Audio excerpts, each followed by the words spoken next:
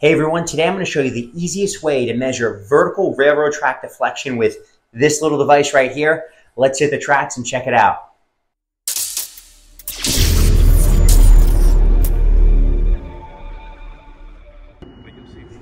So guys, first things first, got to wear your PPE gear. To give you some background on the area we're at the Old Court Station, right in Maryland, doing some testing.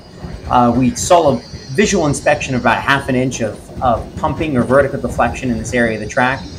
We wanted to get an exact number, so we just decided to try using the dynamic void vertical deflection digital reader, and it gave us that exact number of what we're looking for. So let's get into it. So guys, what you're going to see is the track inspector magnetized the dynamic void unit to the web of the rail. He's zeroing the unit out right now. We're actually just placing it on, getting it into inches, and now he's going to zero the unit out. And you can see there's 2 magnets on the back of the device that allows it just to stick directly to that web of the rail. After he steps away from the unit, you're going to see the train is going to pass over, and there it is. You're getting your vertical deflection, the exact number. So you can see the numbers going up as the train continues to pass over. So we get 5.1, 0.352. So right in that area is where your vertical deflection's at. And it's as simple as that. There he's holding the device. You're going to see 0.34. That was another take we did. I just didn't get the exact one, but just to show it pops really easy off the rail, and it's super easy to use.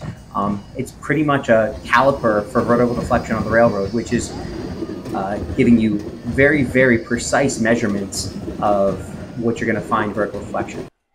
So guys, now that we took a look at how dynamic void works, I wanted to take a look at a few other ways you can manually measure vertical deflection or void under full dynamic load.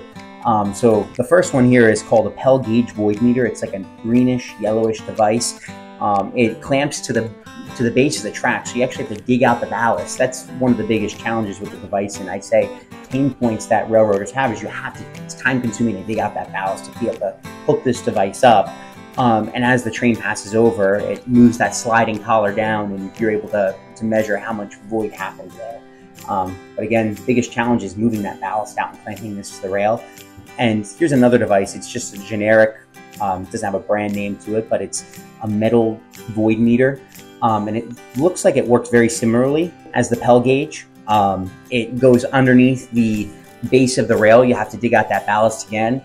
And as the rail moves up and down and pumps and gives you your void, it moves that red lever arm and gives you the measurement of how much pumping you actually had, or what your vertical deflection was under full dynamic load. And the last way is the way track inspectors and railroaders have done it for a lot of years. It's the kind of makeshift way of using the railroad spike.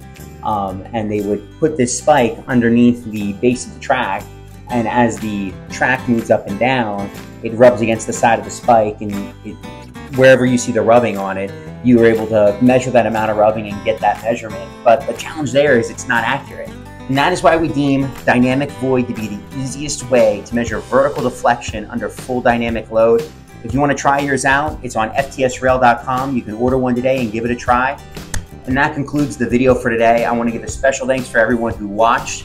If you like what you saw, give us a like or a follow to follow along with all the innovative and new tools that FTS Tools is coming out with for the railroad industry over the next months and years to come.